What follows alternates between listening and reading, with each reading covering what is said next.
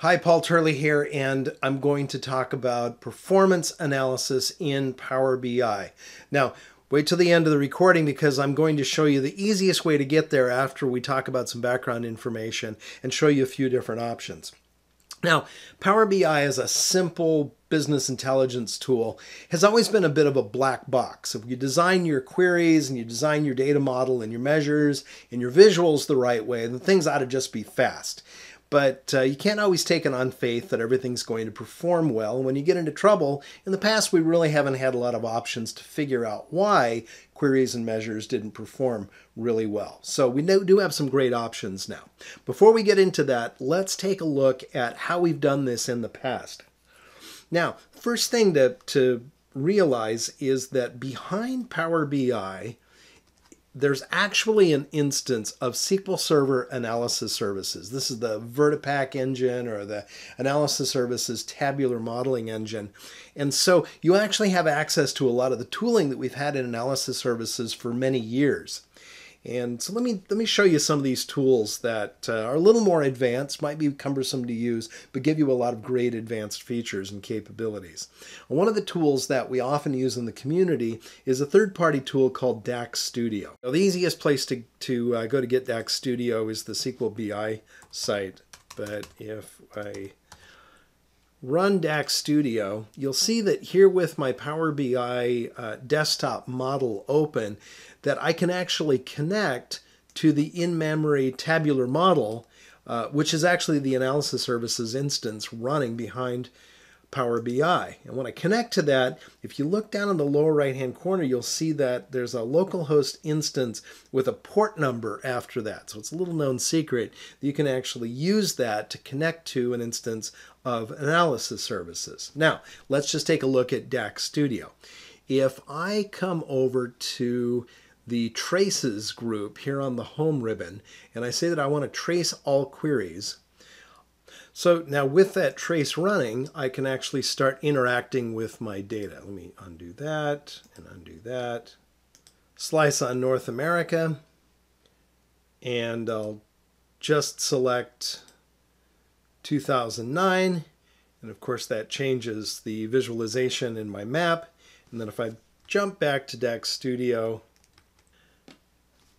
I can look at my most recent queries, and here in the All Queries tab, if I double click on any of the query text, that will actually place that query expression, this Dax query, up here in the editor window, and then I can actually run that query, and I could make modifications to it, and we can come back, we can actually see the results. These are the actual results that the map visual used.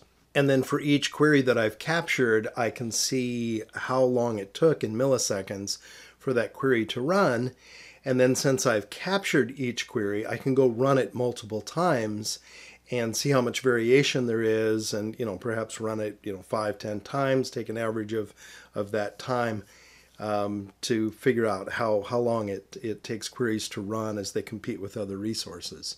So this is one tool that we've had for some time. It's a very advanced tool. There are a lot of great capabilities, but it can be cumbersome to use, and it does take a little bit of moderate to advanced knowledge to be able to use this tool. Now that I have my local instance and port number, let me remember that, 58652, I can actually use other tools designed for SQL Server Analysis Services. So let's open up SQL Server Profiler. So if I do have the SQL Server client tools installed, then I can use SQL Server Profiler to actually trace these queries against the Analysis Services instance, and I can do the same kind of thing here. Now, I'm not going to take you through all of these steps. Well, I can actually do the same thing here. So 58652.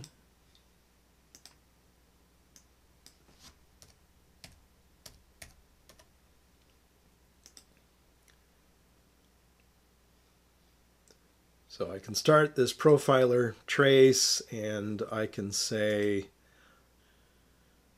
I'm only interested in the query begin and the query end. And let's say that I want to look at events related to the Dax query plan. And then I can run that. And then again, I can interact with my report.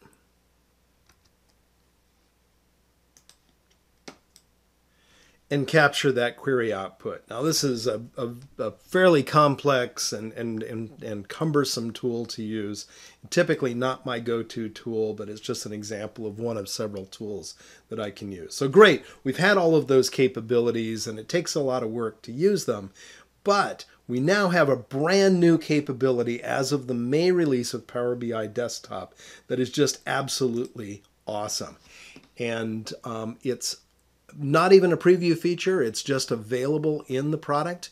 If you go to the View ribbon, you can see that here's the Performance Analyzer. So if I turn on Performance Analyzer, you can see that it brings out this new blade titled Performance Analyzer, and I can start recording the traces for my queries as I interact with my visuals. So let's start this recording.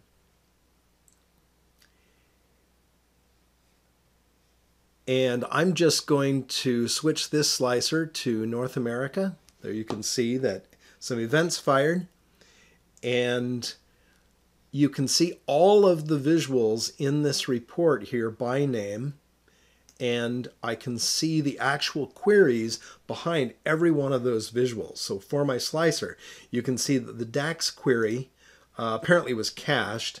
But it took 45 milliseconds to render, and there was 752 milliseconds spent waiting for something to happen. We have this other category. Let's take a look at a more interesting visual. This is my map visual. You can see the title up here, which becomes the default name. Now, if you were to show the selection pane and go name these visuals or change the title of those visuals, then you would be able to identify them a little more easily using those titles and names here. But here you can see that when I interacted with the map, that it took 184 milliseconds for the Dax query to run.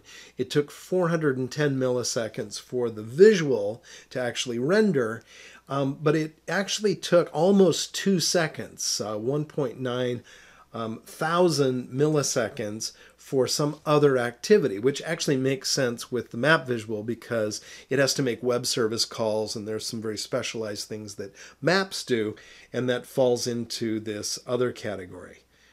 All right, so it's great that we have all of these timings, and that's really useful information. But once I've captured some of these queries, I can actually export the results. And they're exported out to a JSON format. So you can see that that's going to export out to this JSON file.